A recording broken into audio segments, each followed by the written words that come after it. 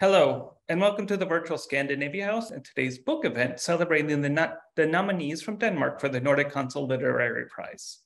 Joining us today is Rakel Haslund-Gjerrild and Solvej Balle, and moderated by Tore Leifer. Unfortunately, Jesse Kleeman, the Greenlandic nominee, came down with a cold and is unable to join us today.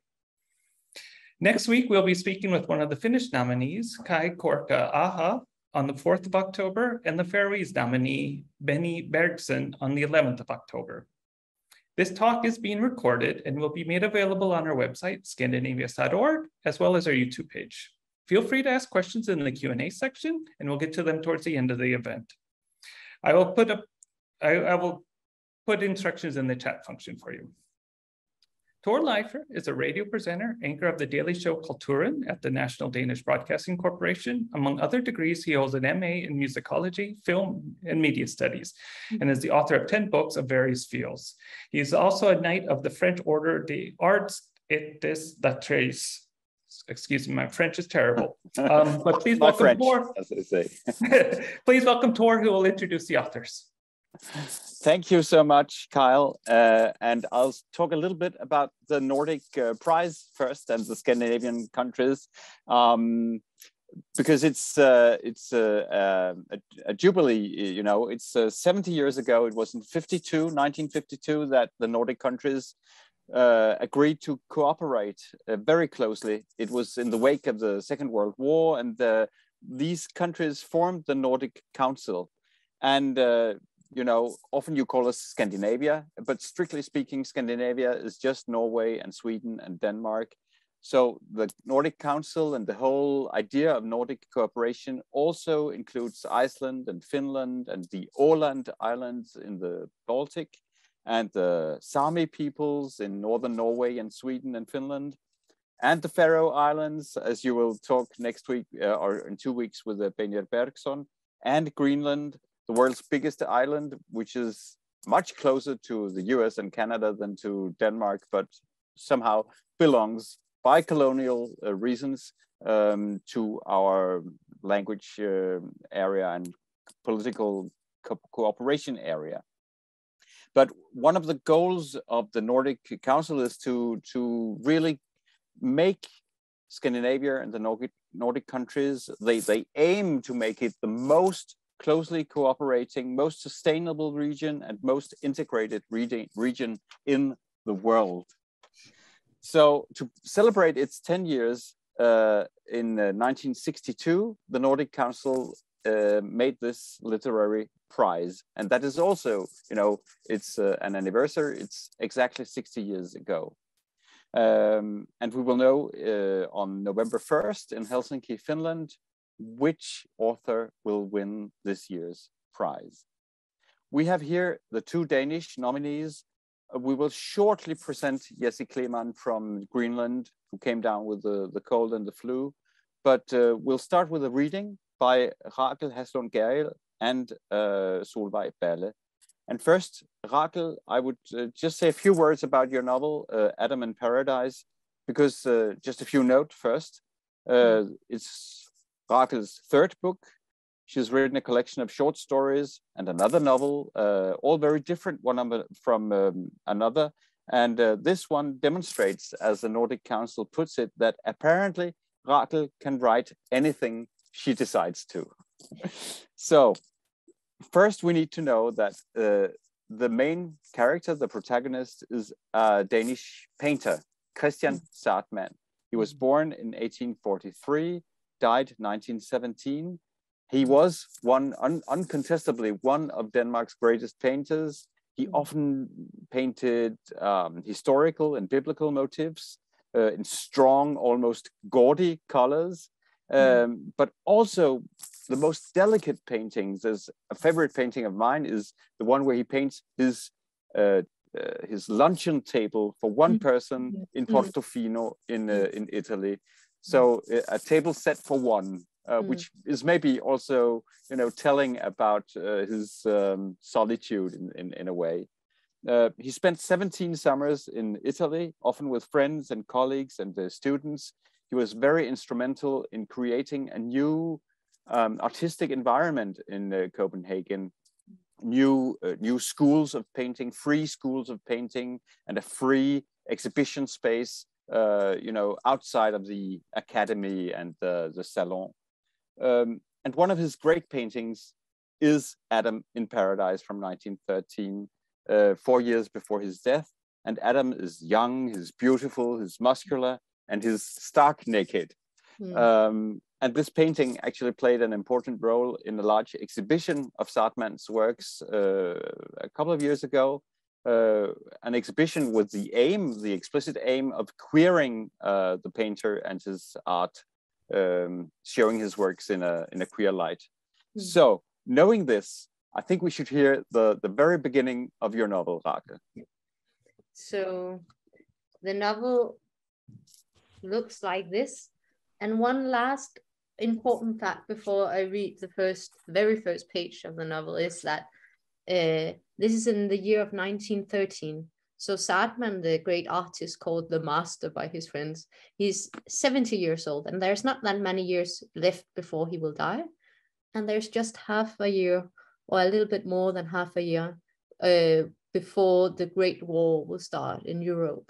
So this is the the wonderful summer before everything has to break loose, before hills go on, or before the great so this is in July 1913 in the villa of Zahrtmann, and he's creating the paradise before Adam, the model, a soldier he found, will come and visit. So the workmen from the botanical garden are carrying each their tree. They park their carriage 30 meters from Casa d'Antino on the corner of Mariendalsvej and Drosselvej. The tallest of the palms, my beautiful Kentia, had to be bent ever so carefully so that it strained against the carriage roof in order to fit. Now, unfurled in the light of the evening light, it is magnificent.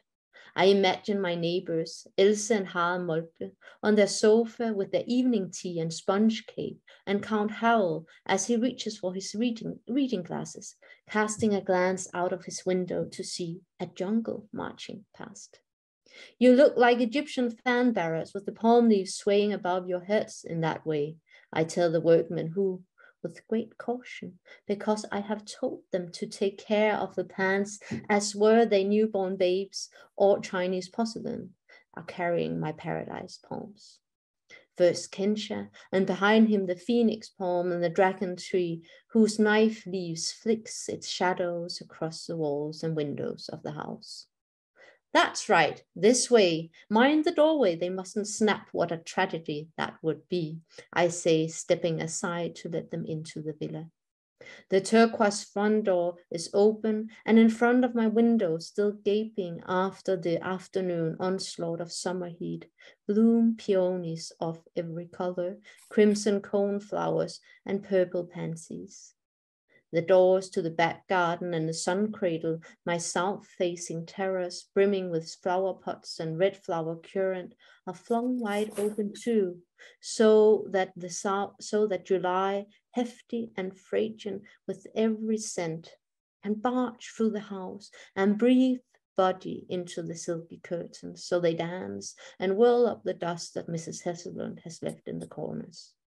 That's right, in here through the parlor and into my studio, I sing to my muscular angel giants as they lift the palms across the threshold. We are creating paradise, my good sirs. The tree of knowledge will be a lemon tree, I've decided. It's extraordinarily beautiful, with fruits as big as fists clasping the sun. Once the angels have left, I sit down to assess the scenery. My spacious studio, once so bright, has been transformed into a dim greenish grotto, bursting with an entirely strange palette of scents. The bananas are especially pungent. I bought them fully ripe to get them on the very yellowest of the banana scale, because when so much of the painting will be green, the bananas must radiate a yellow so ripe it cannot be more yellow. One should smell the color quivering on the edge, about to plunge into brown. And then I will just read a few lines in Danish so you can hear that the Danish rhythm of the text. And it's just the very last part when the giant angels have lived again. Da flytteenglene gået, sætter jeg mig ned for at vurdere sceneriet. Mit store atelier, som før var så lyst, er nu blevet en dunkel og grønlig grotte, fyldt med en helt fremmed duftpalet. Især bananerne lugter kraftigt. Jeg købte dem fuldmodne for at få den, netop som deres kulør er den gulest mulige på skalaen over banankulør. For når så meget andet bliver grønt på maleriet, skal bananerne lyse af en gul, der er så moden, at den ikke kan blive mere gul. Man skal kunne dufte på farven, at den skælver på kanten, netop inden den styrter sig ned i det brune.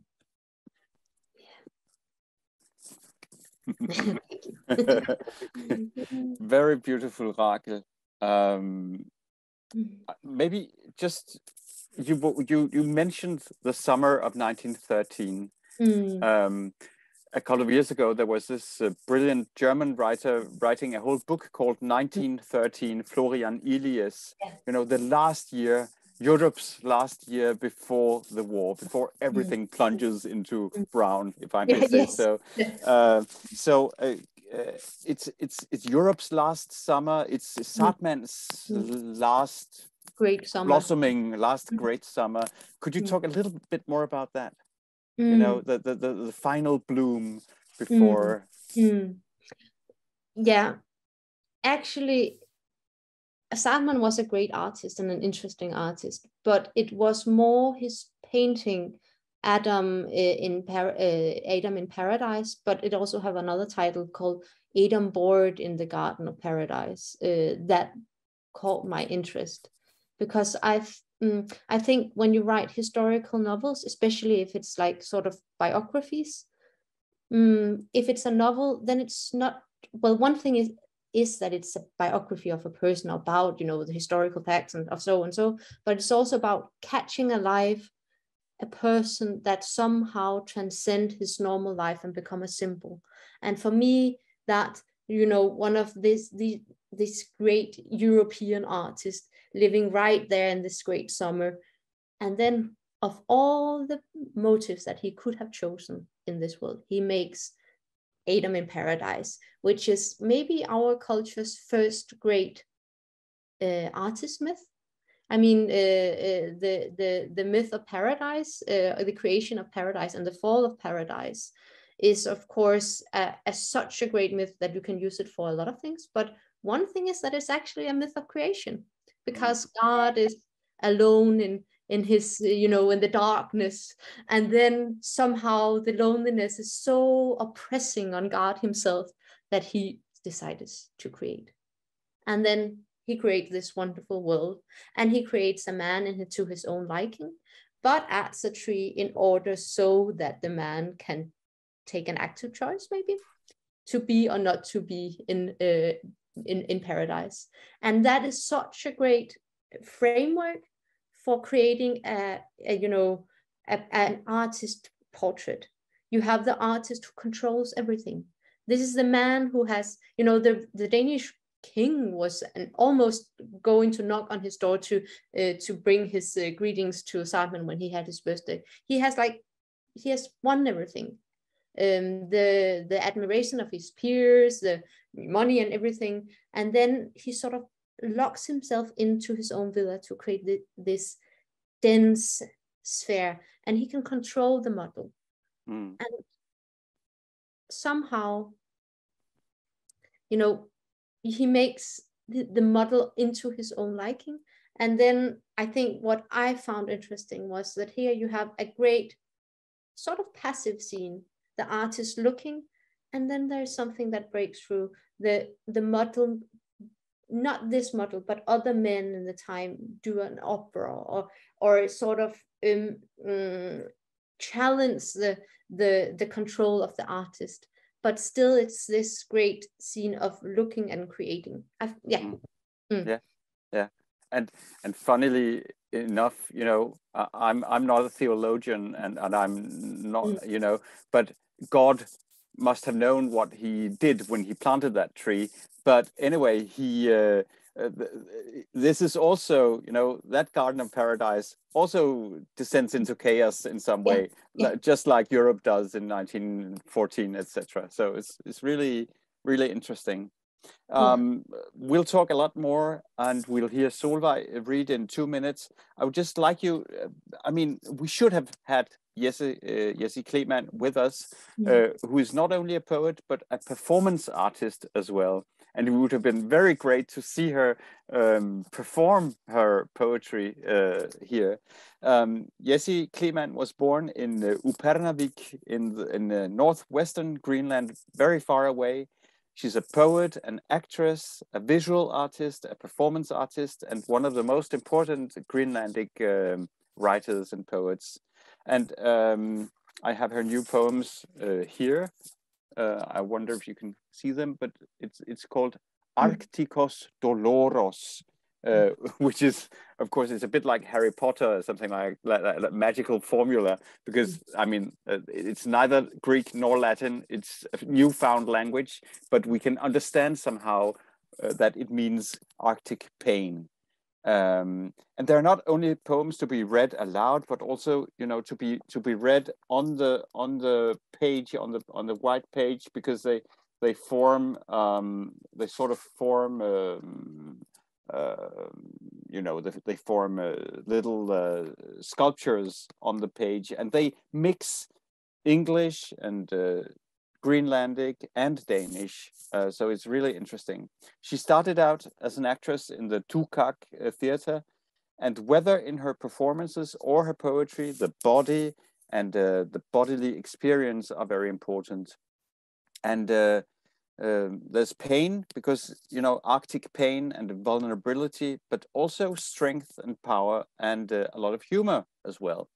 But it's partly a post-colonial experience of repression and modernity and globalization. It's also a lament, you could say, over the destruction of nature and the climate and the Arctic.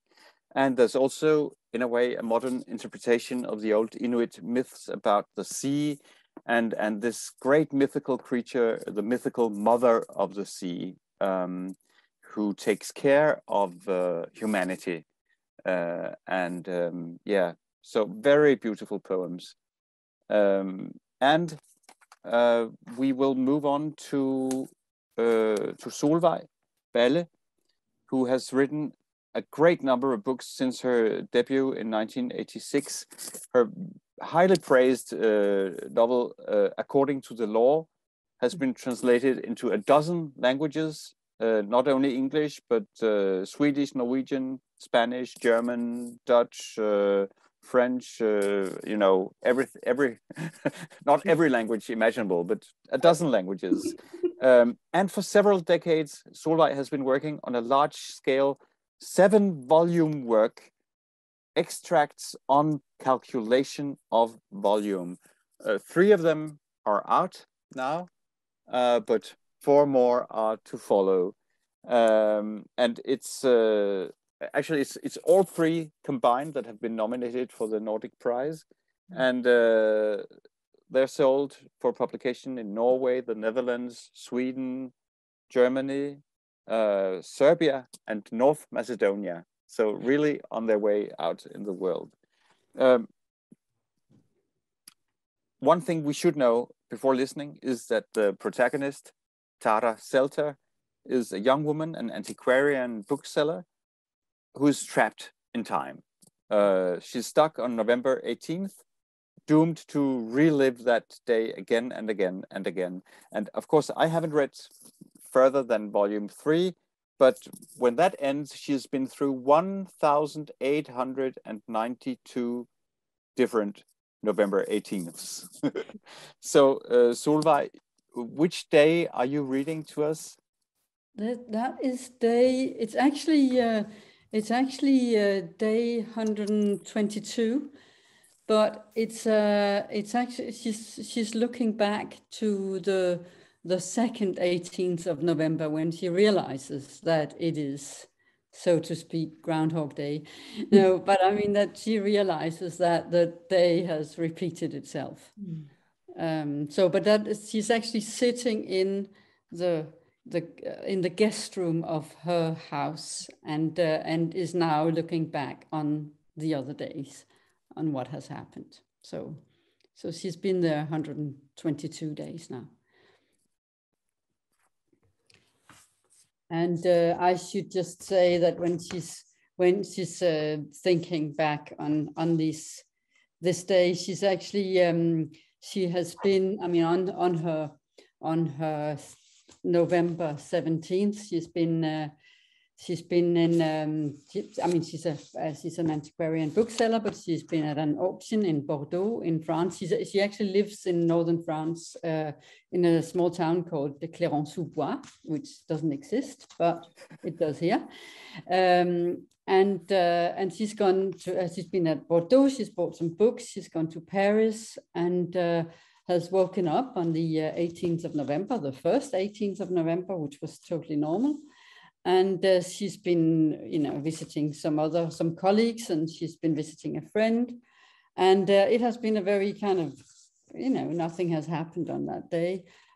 She has been, sitting in a shop that one of her friends owns, and she's burnt her hand on a gas heater, and she's gone back to her hotel, got some ice cubes for the hand, and we meet her the next morning. It struck me at breakfast. I had woken up in my room at the Hotel du Lisson shortly before 7:30 with a damp towel beside me and a burn that no longer hurt very much. I had a quick shower and went down for breakfast. I ordered coffee, got myself something from the buffet and took this and a newspaper back to my table. But a quick scan of the front page was enough to tell me that it was the same edition as I had read the day before. When I went out to reception and asked for that morning's paper, I was told that the one I had in my hand was that morning's newspaper, that it was the 18th of November and that the day before had been the 17th. Even when I know I'm right, I seldom bother to debate such points. So I picked up another of the previous day's papers, returned to my table and drank the rest of my coffee. It was only when one of the hotel's other guests dropped a piece of bread on the floor that I began to worry. Not because I don't know that this sort of thing happens again and again in hotels all over the world, but because the same guest had also dropped a piece of bread at that same spot the day before. It was a slice of white bread, the same size as the one he had dropped the day before, and its fall occurred at the same speed. Gently drifting descent, slow enough to show that this was a fairly light piece of bread. The hotel guest's actions were also identical. There was the same hesitation when he bent down for the bread and seemed unable to decide what to do with it once he'd picked it up off the floor.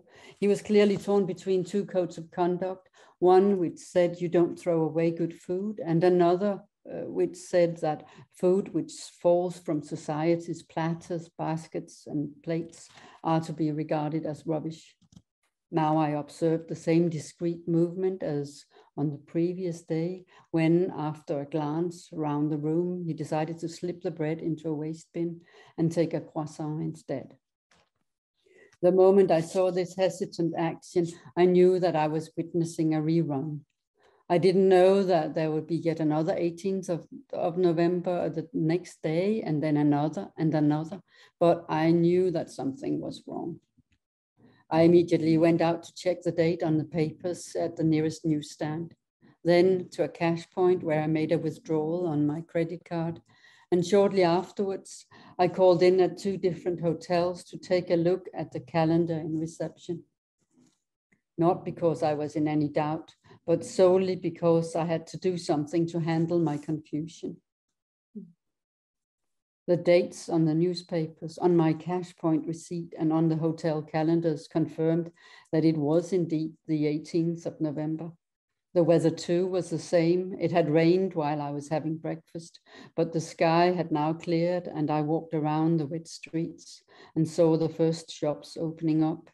it was going to be a cool day with some cloud and occasional sunny spells. And you will read a little bit in Danish too? I will read a little bit in Danish. I should just say that the translation is by Barbara Haviland. And then I will read a tiny bit. I will just have the last few lines like Rakel did. I det øjeblik, jeg så denne tøvende gestus, vidste jeg, at jeg befandt mig i en gentagelse. Jeg vidste ikke, at der ville komme endnu en 18. november dagen efter, og derefter endnu en og endnu en, men jeg vidste, at noget var galt.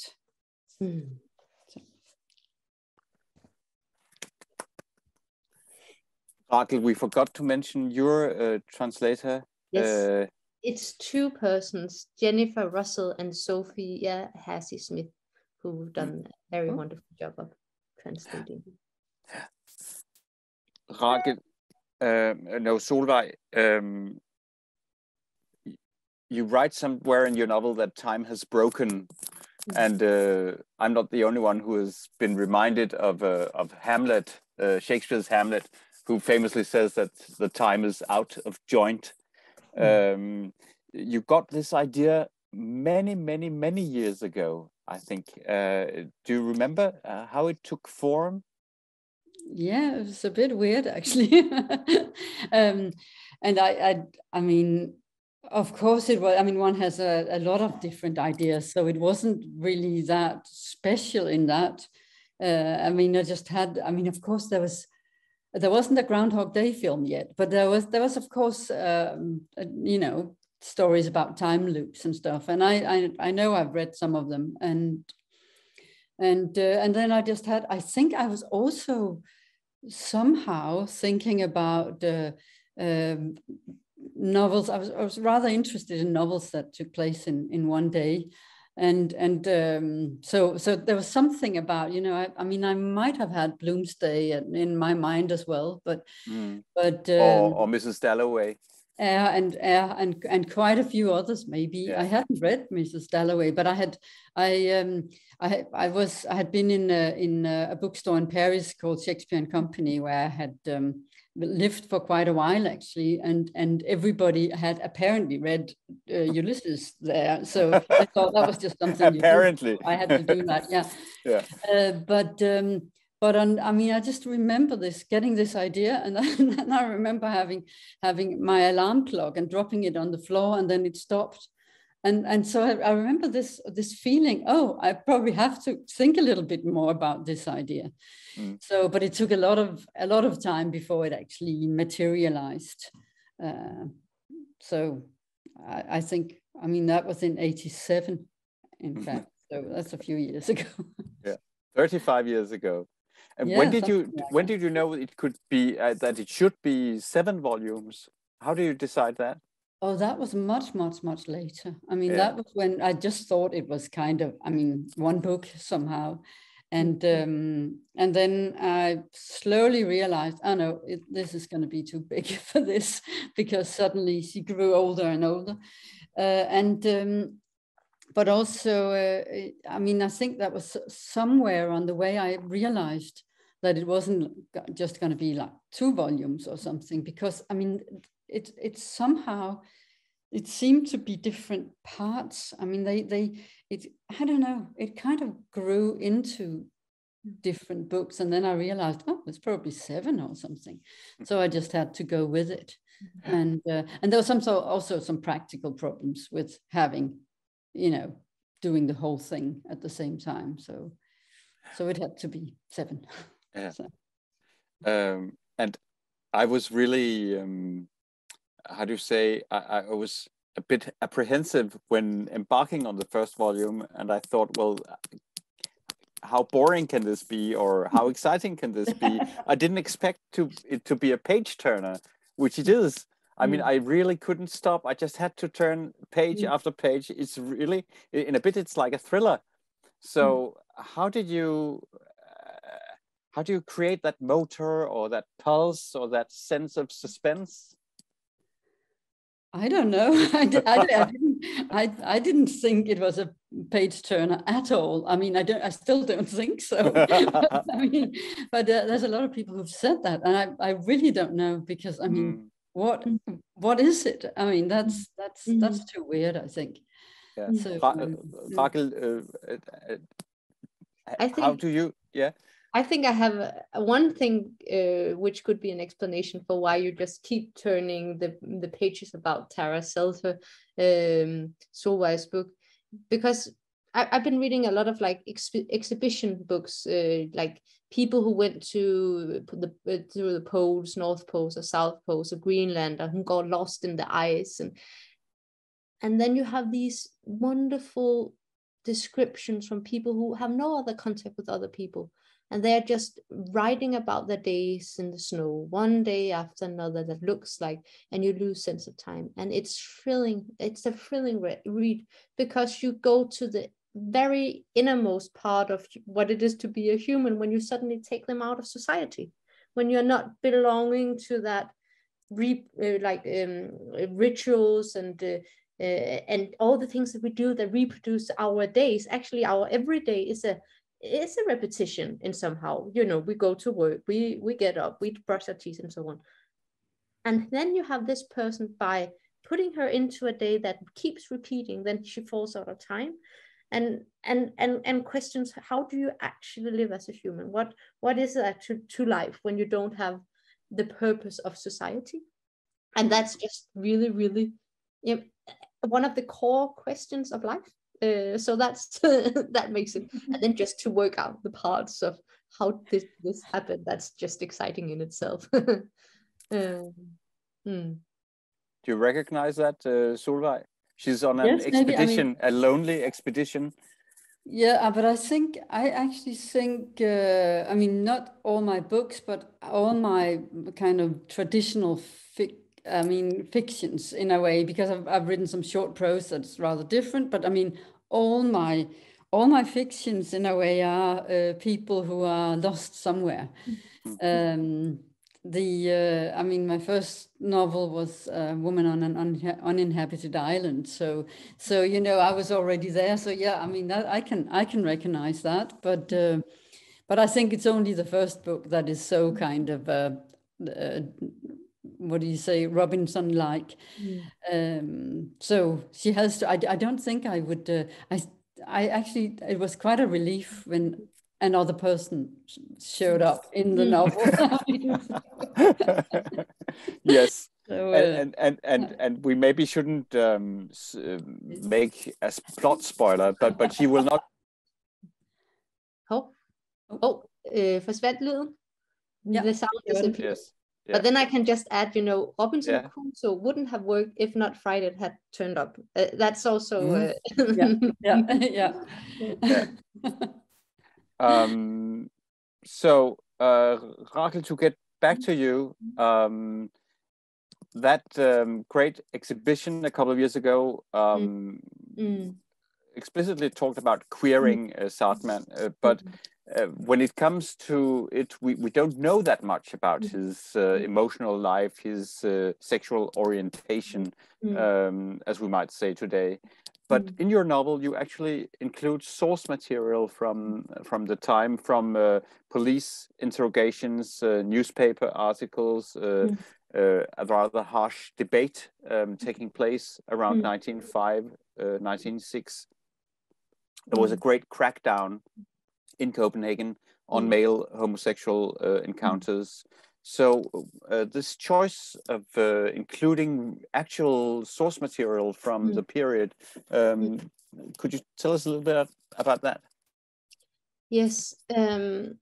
So if I decided to create a novel about paradise and about, you know, everything that is just beauty, and then you have this intense gaze of the artist, and then I started to work with what was the things that might have been kept out of paradise in order to create this.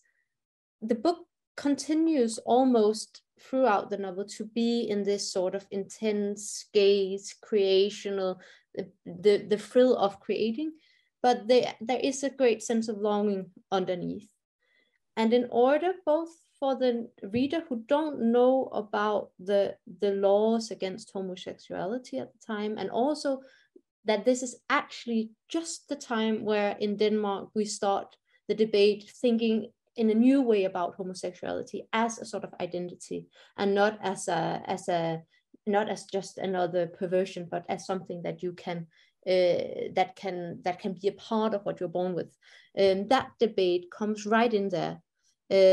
But this character, this great master, he paints, he's not a part of that discussion, but he paints with longing. And in order to make the reader understand that there is something which is kept out of paradise, that there is something that enlives all of these flowers and all of this flourishing, in that there is something that cannot take place in any other way than a symbolic way, then I had to add the discussion of the time as harsh documents, gossiping about this artist, and articles, you know, where you have all the police, you have the judges, you have the newspapers of the time in a quite harsh language discussing what is a homosexual. And then you have the other part of this great artist painting eros, like he's painting with the creation and with longing and with intensity. And there is, you in one say, there is an intense gaze on the male body. To call it homosexual, as all the newspapers and the discussion of the time, which is trying to pinpoint what it is to be a homosexual, and also trying to say that this is a degenerate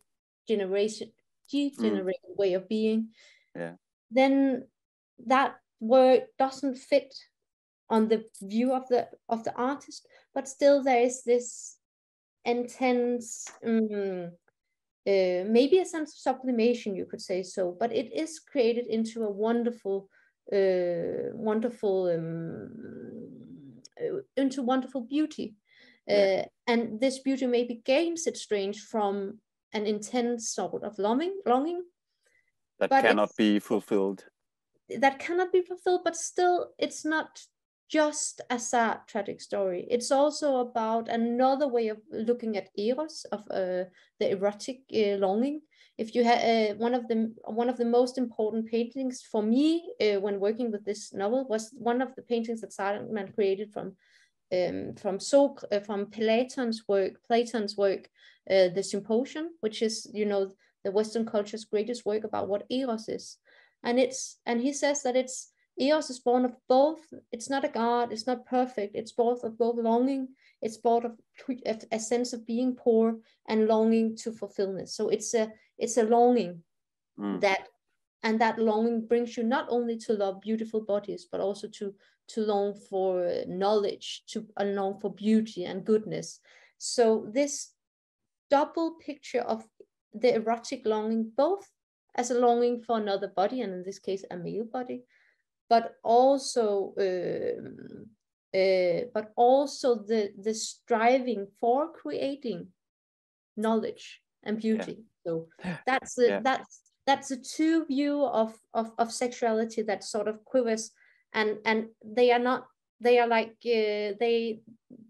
two opposites, and that they are opposite in the novel as well. Yeah, and that's one of the things that works so well in the novel, I think.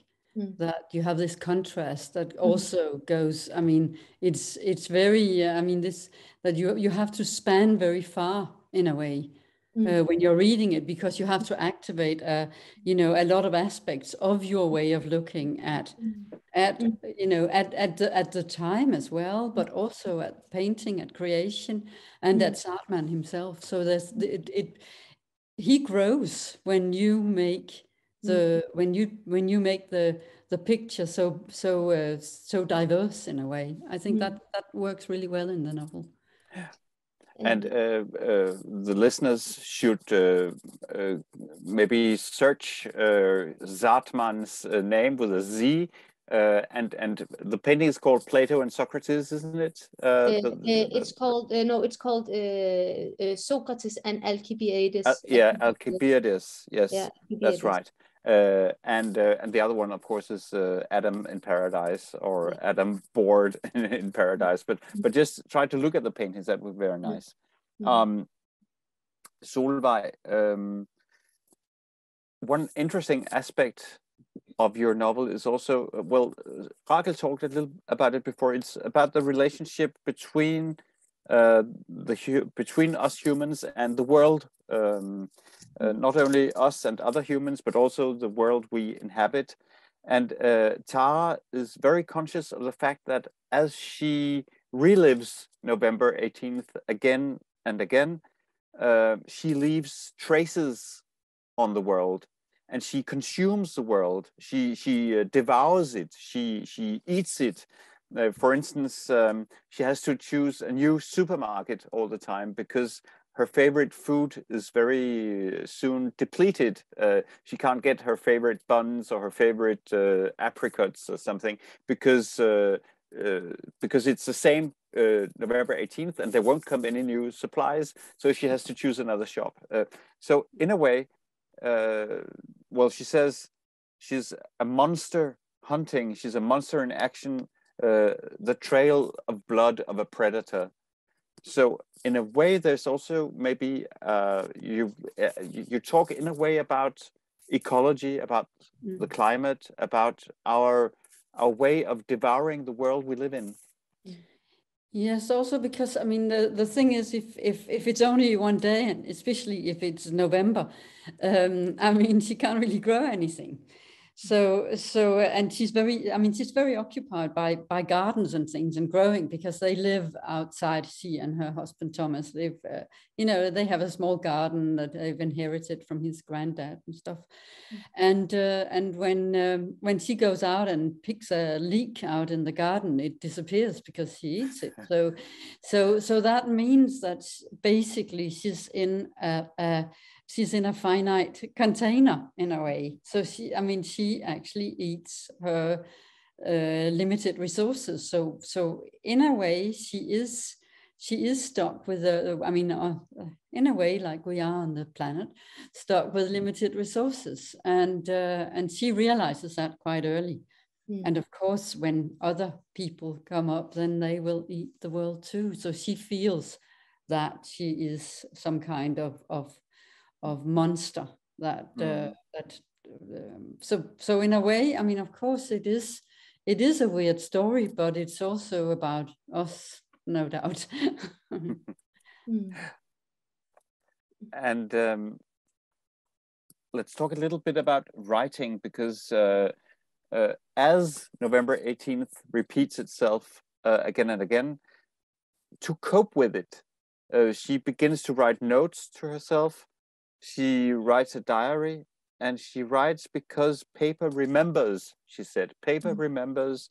Maybe there's something healing about sentences. So what is so healing about sentences and writing, Solvej? Yeah, I don't know. I should ask her, but yes. Yeah, because I'm not sure about that. But I think her experiences, of course, everybody else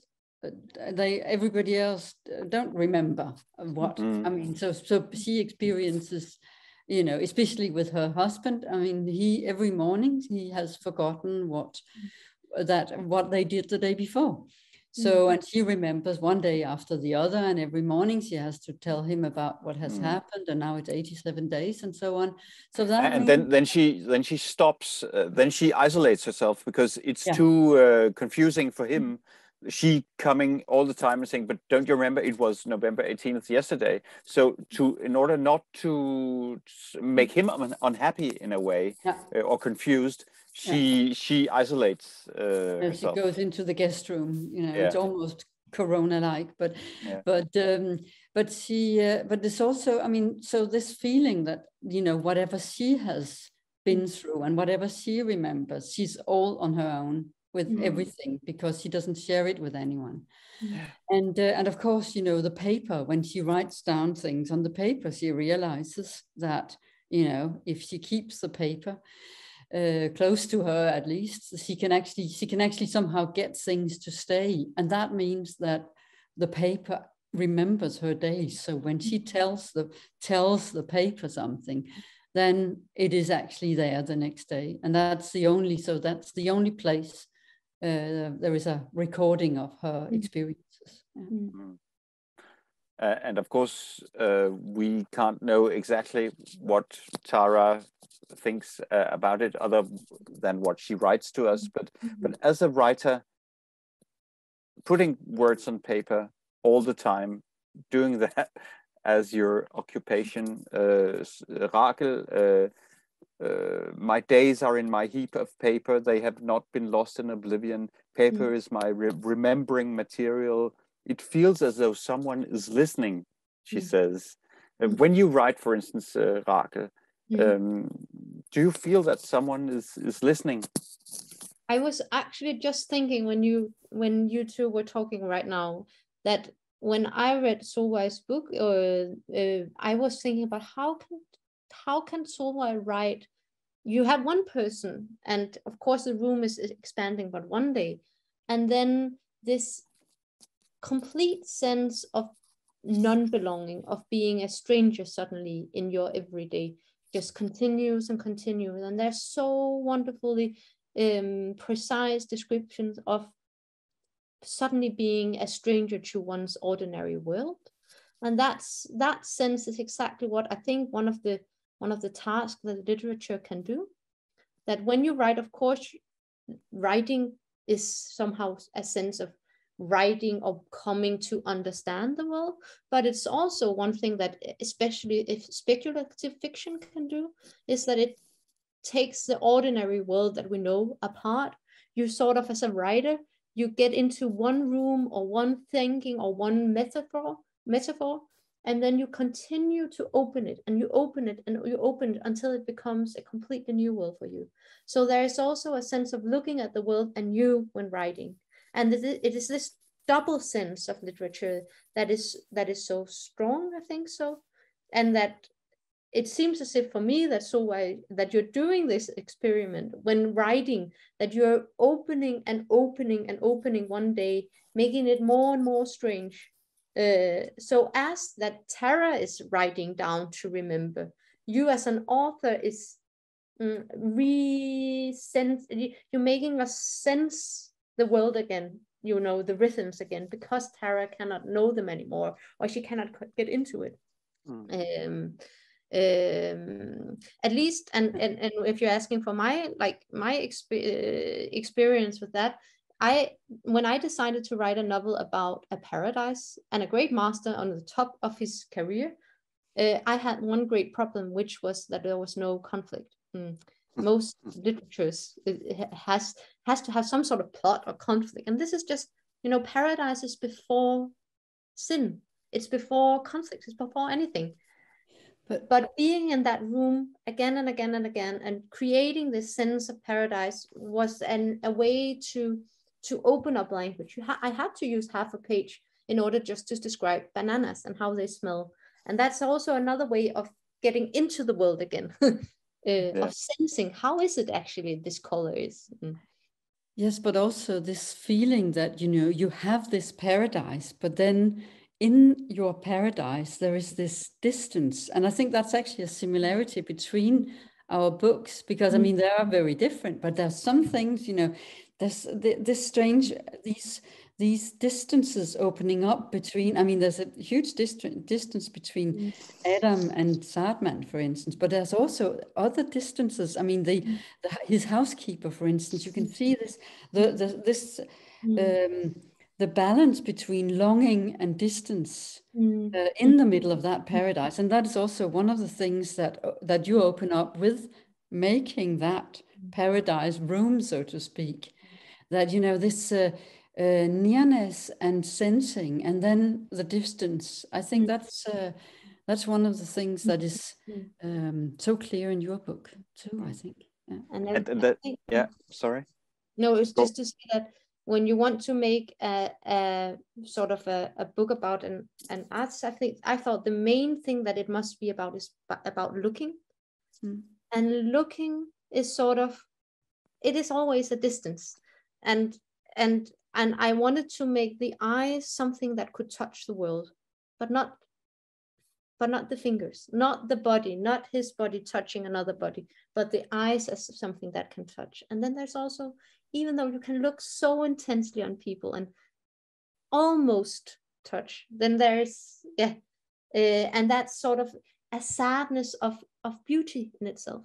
That beauty carries some sort of, there is a sadness to beauty, the sense of beauty, that it's something that you see,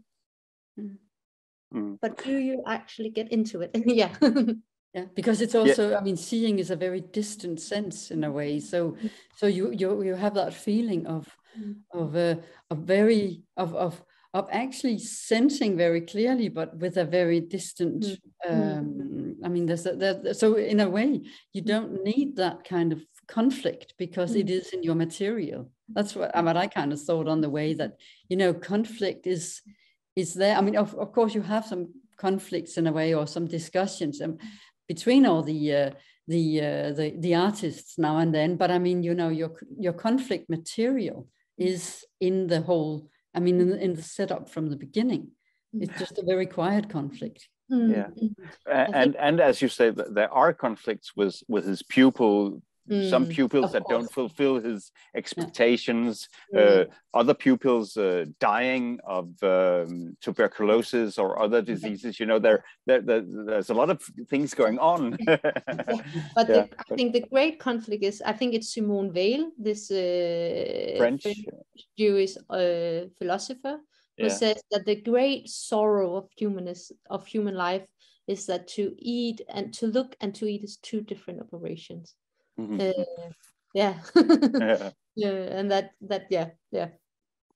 and it's interesting talking about the similarities, because there's a lot of looking in your book, Rakel, and there's descriptions of color, for instance, beautiful descriptions of color. And Solvej, in your book, the auditive sense, hearing, is very, very important. Also, I guess because of the distance, because Tara is isolated in the spare room, but she hears the house's secret life in a way, and she hears her husband. She hears the kettle boiling, his steps on the staircase, the tap running, a staircase squeaking, almost a leaf falling in the garden.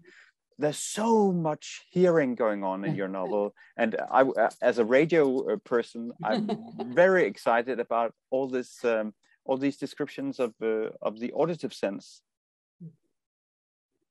Yeah, but please do say something. I said a lot, but why is the hearing so important in your novel?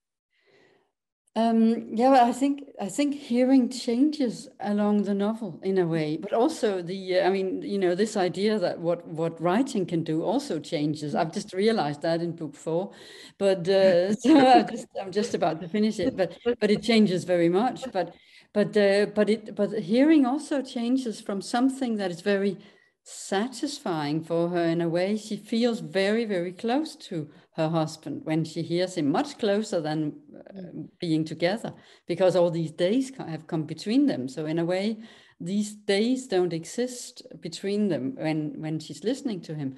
But then later on, when she comes back, she has this feeling that all these sounds, I mean, she's following a lot of other sounds, and you know, among other things, it leads her to philosophers and all sorts. But when she gets back to Thomas, she sees not this strange feeling that the sounds have become, you know, some kind of waste that falls into her room.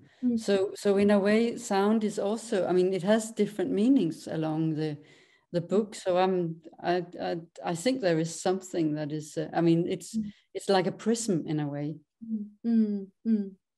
So yeah. But I also think when reading your book, it's not just it's hearing, but it's also sensing the movement of how people move on the street. It's just enhanced sensibility. I mean, if you fall out of time, that's the great sorrow, but also the great gift of not being immersed in your everyday, in your life, but falling out of your life is often a stronger sense, a stronger view of things. And that's what I think Tara experiences. Yeah, it seems to sharpen her senses at least. Yes. I mean, yeah. But also I think it's something about having not having to spend energy on all these unexpected occurrences there might be if you go down the same road the next day. It might be very different, but it's not for her. So it's also somehow that there's some energy that she can use on other things and thinking about the future, maybe. Yeah. Solvej, can I ask you a question? Often when I read, I do so with a map at hand. In the old days, it would be with an atlas or with a beautiful little. You remember the red little map book of Paris? Yeah. I always kept that when reading about Paris, for instance. Now it's a telephone, and Google Maps, etc. And I was so intrigued by the fact you said before, Cléron-sous-Bois does not exist. But nor do the streets in Paris where she walks, the hotel she lives in does not exist, and her friends who have the antique shop is in an unexisting street.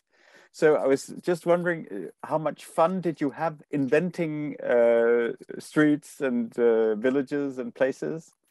I mean, they kind of just came. I mean, I just thought that I just like the thought of Rue Almagest, which is this, and so it just came. Okay. I mean, in a way, sometimes it's also just, picking up whatever comes. Okay. So I just had to accept that's probably what that street is called.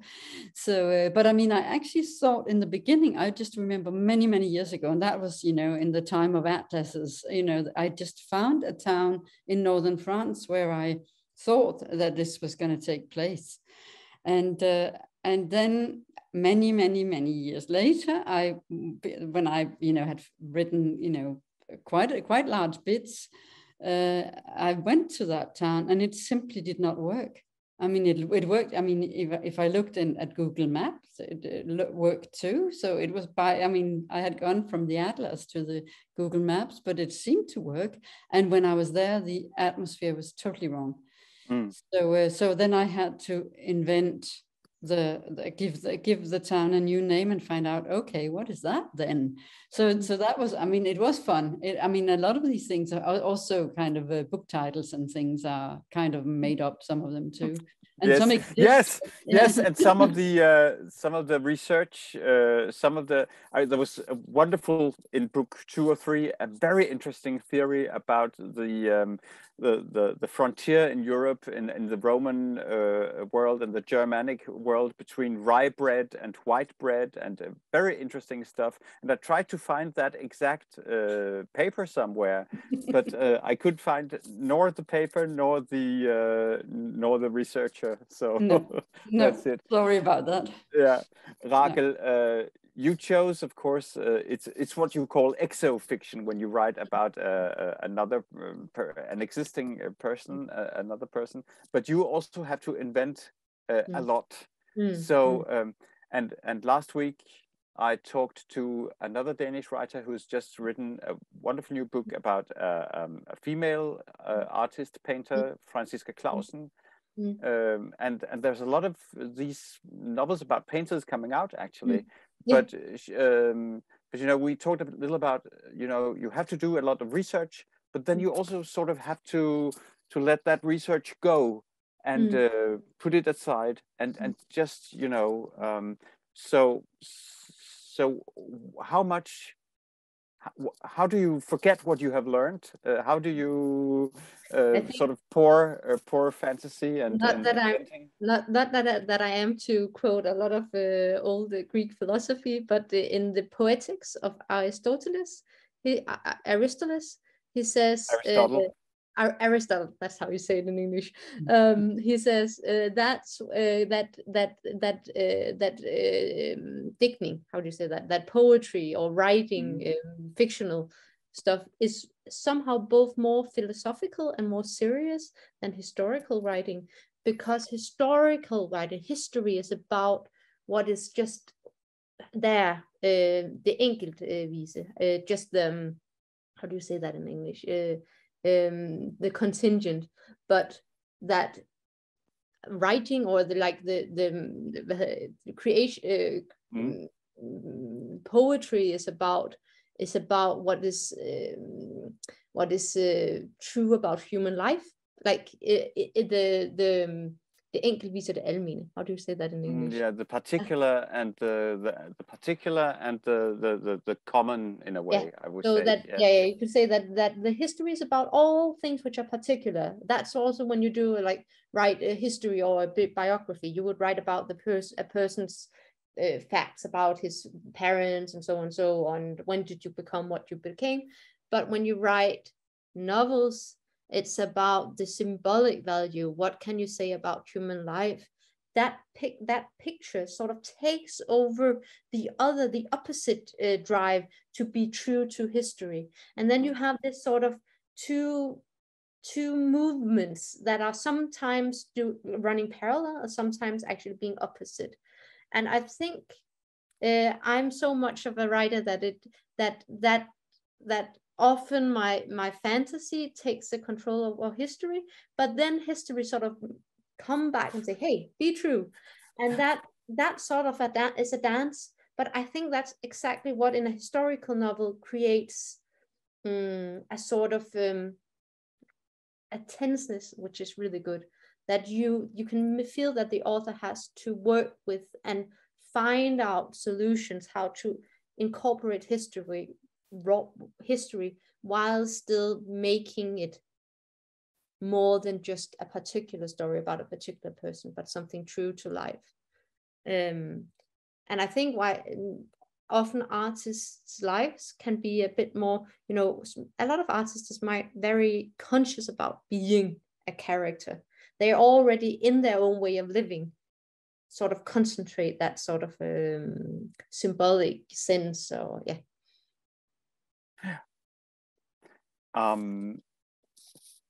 just to wrap up, this Nordic Council Prize has as an aim to increase awareness of these neighboring countries, each other's literature and culture, increase awareness of a Nordic or the Nordic cultural community, and you don't have to be to be too long or talk too much about it, but I was just wondering, because I'm very interested in that, do you feel as part of a Nordic cultural community or a Nordic literary community, and when you go abroad, you are going to Budapest tomorrow, for instance, Rakel, have you the experience that the people view you as Nordic or Scandinavian? So just Solvej first, maybe. Do you feel part of the Nordic community, and are you viewed as part of the Nordic community? I think it is. I mean, I think that this feeling of. I think, first of all, of course, yes. I mean, the answer is yes to one of the questions. There is. I think I have a strong sense of this idea of, especially when I'm outside Scandinavia. So there's an element of something Scandinavian in, but I'm not sure.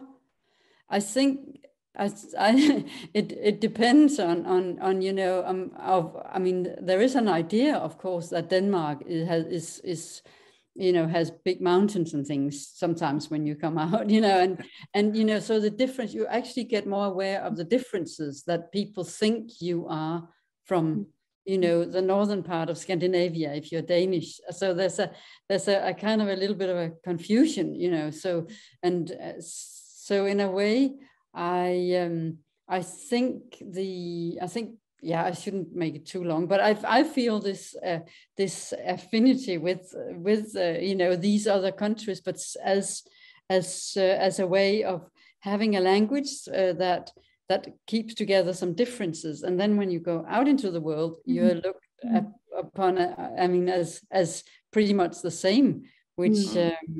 Yeah, that's a bit strange, actually. I don't know if I explain it very well. But and just to wrap it up, or just to, you know, to say that the novel about Tara and her French village and her Parisian streets and her travels in Europe to Germany and Spain and a lot of other places, UK, it's a very European novel.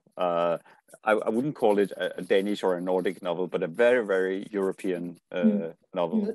Yeah, but sometimes I have had this feeling that Tara Selter herself is very Scandinavian. That's very strange. I've said, gosh, maybe it's so Scandinavian in a way. Yeah. So that's weird. Yeah. And Rakel, to conclude, do you feel part of a Nordic community, and are you viewed as such? It's a new thing for me that my books are getting out in other languages. So traveling to Budapest tomorrow will be the first time. Okay, so let's wait with that question. Yeah, I have it. But, yeah. But I've studied at a Swedish school of literary creation in Göteborg, and have been. I'm part Finnish. And my grandparents descended from Sweden. I'm family with, so in a personal sense, it's not an opposite being Scandinavian, and I haven't, but in my literature yet, I haven't been thinking about it as a specific Scandinavian literature, but I think people from the outside might be able to spot it. Yeah. Thanks. Okay, I just want to thank everyone for participating. Thank you, Tore, for the wonderful moderation. Thank you, Rakel and Solvej, for being here and sharing your work with us. Thank you, audience, for tuning in. Please do tune in next week on the 4th at the same time, 1 p.m. Eastern time, to hear the Finnish nominee. So yes, thank you again, and I hope to see everyone very soon. Thank you.